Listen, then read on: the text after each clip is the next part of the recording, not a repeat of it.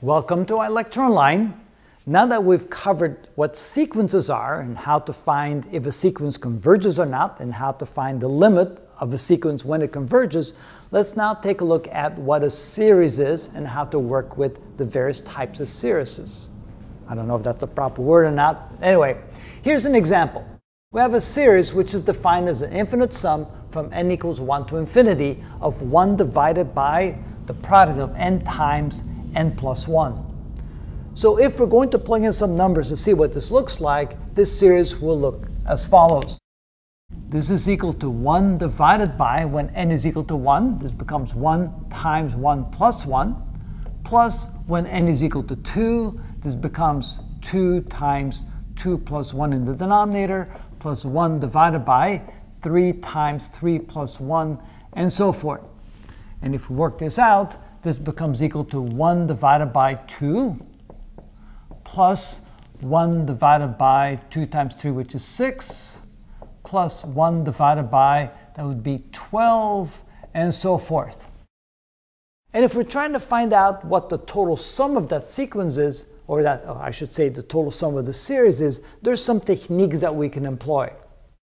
Well, first of all, what we could do instead, we can say, well, we can write this as a sum of partial fractions. So this can be written as the sum from n equals 1 to infinity of 1 divided by n minus 1 over n plus 1.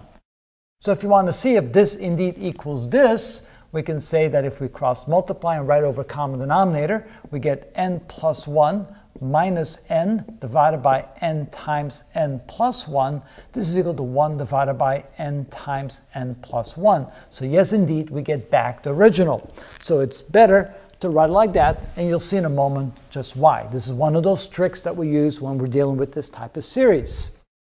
So we're going to now write it as an infinite sum like this. So this becomes equal to 1 divided by 1 when n equals 1 minus 1 divided by 2.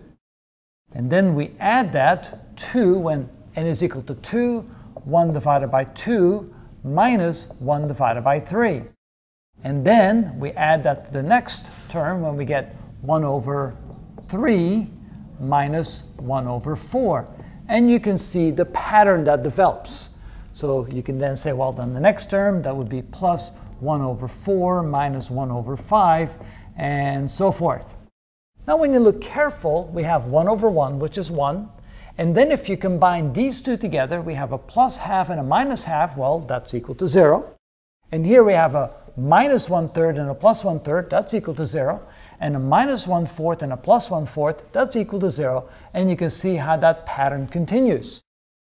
So if we now take the limit of this, so what I'm going to do is, since this is s sub n, I'm going to take the limit as n approaches infinity of the sum, which is equal to the limit as n approaches infinity of the, so s sub n can be written as this, so it would be the infinite sum from n equals 1 to infinity of 1 over n minus 1 over n plus 1 is equal to, and then you realize that all these middle terms disappear, and all that's left is the very first term, which is 1, and all that's left in the very end would be minus 1 over, and if n becomes infinity, then this will be infinity. And of course, 1 minus 1 over infinity is simply equal to 1, which means that the original sum, s sub n, which is defined as this, which can be written in this format, or which could be written in this format, that way we can show that this whole sum, this whole series sums up to a single number equal to 1. Not something you would expect, but that's the final result of this particular series. When you add up all the terms, you get 1. And that's an example of what you do when you have a convergent series. Now, this is just simply an example. Later on, we'll go through all the various types of series that we're going to run into and how to deal with them one by one. That's how we do this.